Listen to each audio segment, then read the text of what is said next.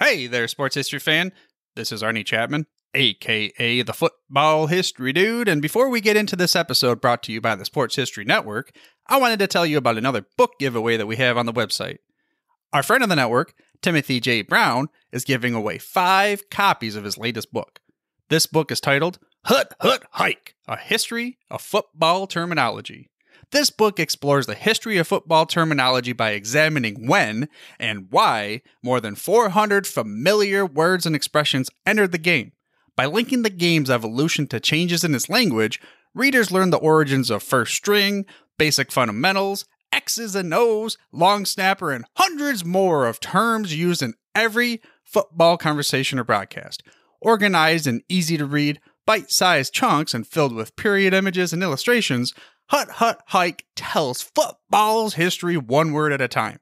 Now, to sign up for a chance to win your copy of the book, head to sportshistorynetwork.com/giveaways. Again, that's sportshistorynetwork.com/giveaways. Now it's time to take a sports break, a look at sports history on a daily basis. Hello, my friends of sports history. This is Darren Hayes of the Sports Jersey Dispatch podcast. Welcome once again to the Pig Pen, your place for all things great in sports history, and welcome to your January 13th edition of the Sports Break. We're going to talk about many great athletic heroes from the past that have did some remarkable things and got some major awards on January 13th. And but before we do, let's make sure that you are aware that we have a great newsletter comes out each and every day, 6:30 a.m., delivered right into your email in basket, and no charge. You can cancel at any time. Really easy to sign up for. Go to the show notes of this very podcast or the top of jerseydispatch.com or pigskindispatch.com, and you will get all of the things that are happening in the world of the Pig Pen. That's Pigskin Dispatch, that's Jersey Dispatch, that's Orville Mulligan, sports writer, and Sports History Network as well. And we're adding new things all the time. A lot of exciting things in sports history, so make sure you check that out. Now, let's get to those jersey numbers of January 13th, and there's a lot of them. So take note here, because we're going to talk about numbers 99, 44, 70, 13, 32, 76, 86, 16, 39, 22 and 20, 21, 9, 23, 14, 7, and the number 10. January 13th, 1953 is our starting point, and we're going to go to the world of the NBA, and they had the 3rd annual All-Star game that took place at Allen County Coliseum in Fort Wayne, Indiana. It was the West beating the East 79-75 in a close game, and the most valuable player was number 99, George Mikan of the Minneapolis Lakers. I almost said Los Angeles, but it's the Minneapolis Lakers back at that time. He was the center for that team. January 13th, 1957, the 7th NFL Pro Bowl.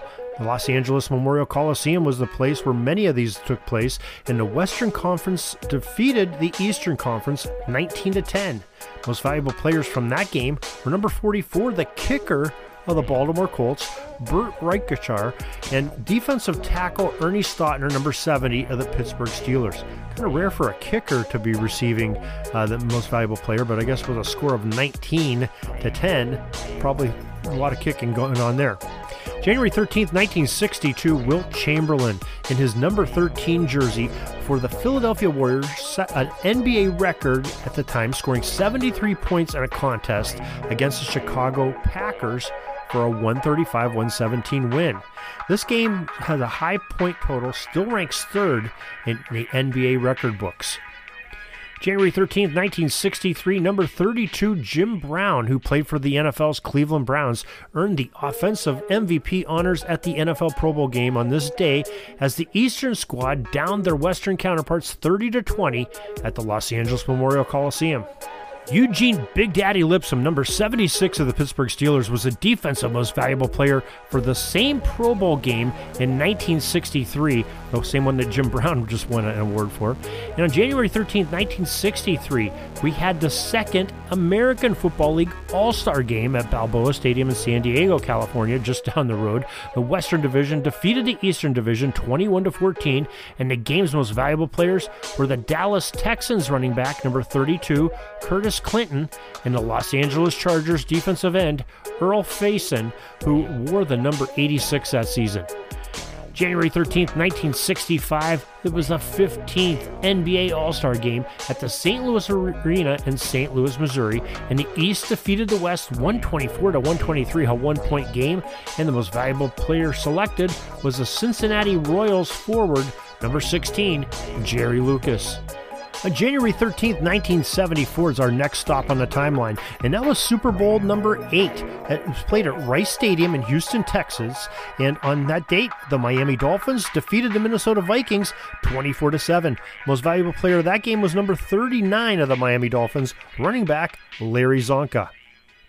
January 13th, 1981, New York Islanders number 22, the scoring machine, Mike Bossy's 15th career hat trick when he had 4 goals in that game that evening. And January 13th, 1982, the baseball legends of Hank Aaron, who wore number 44 for his career, and Frank Robinson, number 20 for a majority of his career, were both elected into the Baseball Hall of Fame.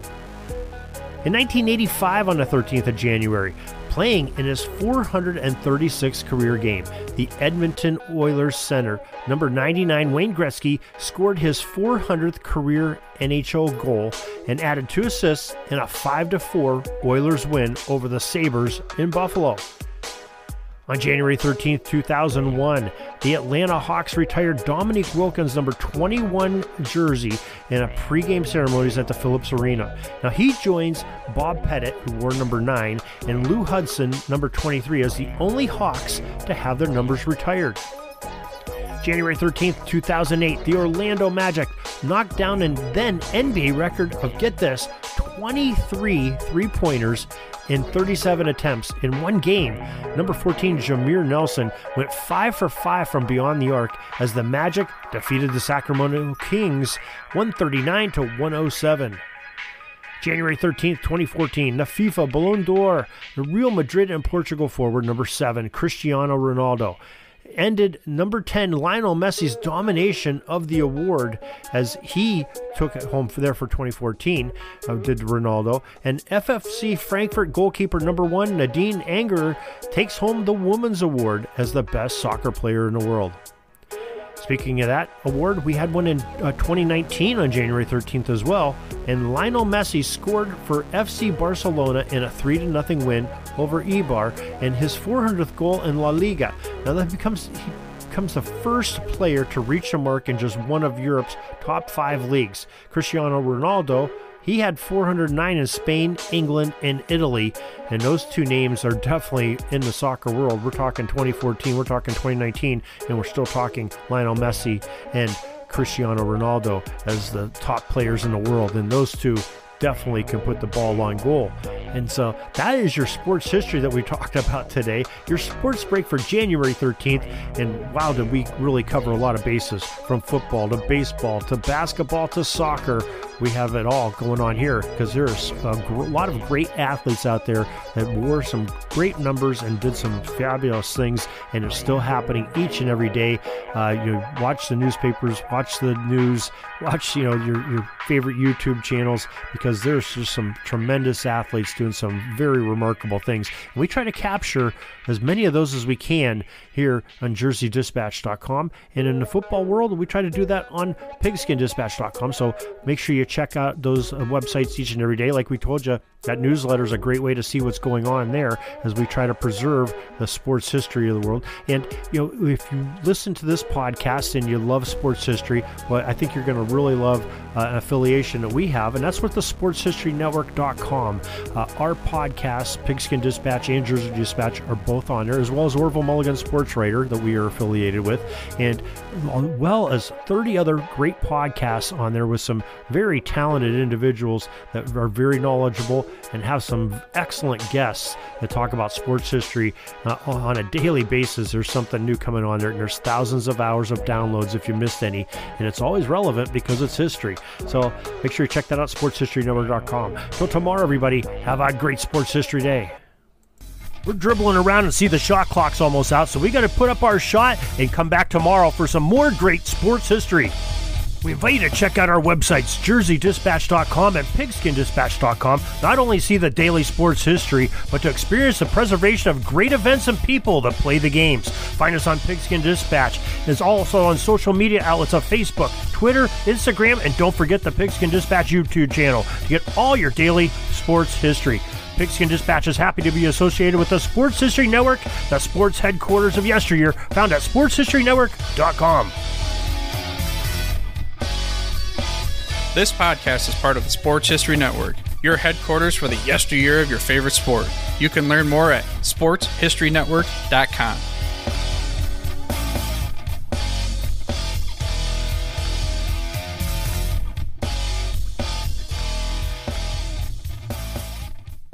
Hey there, sports history fan. This is Arnie Chapman, aka the Football History Dude, and I hope that you enjoyed this recent episode presented by the Sports History Network and were able to learn some good old-fashioned sports history knowledge nuggets.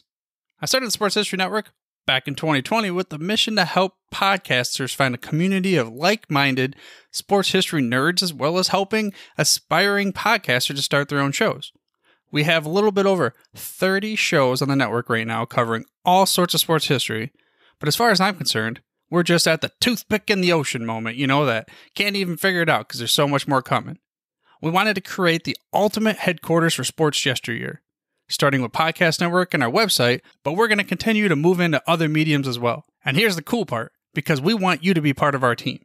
So if you're interested in starting your own podcast, or maybe being a guest on one of our shows, or who knows, maybe even writing an article for us over on the website. Seriously, all you gotta do is reach out to us on the contact page over at sportshistorynetwork.com.